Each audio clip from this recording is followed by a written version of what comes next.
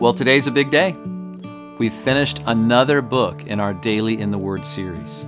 Hebrews chapter 13 opens in this way. Keep on loving each other as brothers and sisters. Don't forget to show hospitality to strangers. For some who have done this have entertained angels without realizing it. Remember those in prison as if you yourself were there. Remember also those being mistreated, as if you felt their pain in your own bodies. What I love about how Paul closes out this book, this chapter, is that in Hebrews, we've considered some very, weighty topics of theology.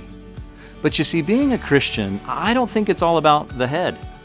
I do believe that God gives us His Word so that we can know Him, and He gives us minds so that we can be encouraged to have meaningful discourse with Him and learn about Him. But at the end of the day, if we don't have love for one another, we may have all the knowledge that could ever be offered in this world. But what we know should translate into how we go each day into our day to love and care for one another. And not just those who are easy to love, but also those who are enduring hard times.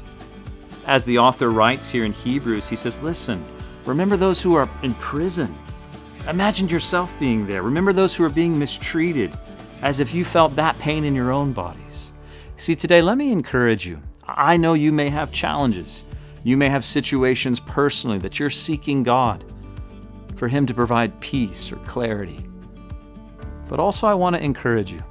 There's so many people in this world that need a touch from God. And often God touches people through the hands of His own people. And so I want to encourage you today. Whoever comes across your path or across your mind, pray for one another, care for one another, show acts of love and kindness to one another.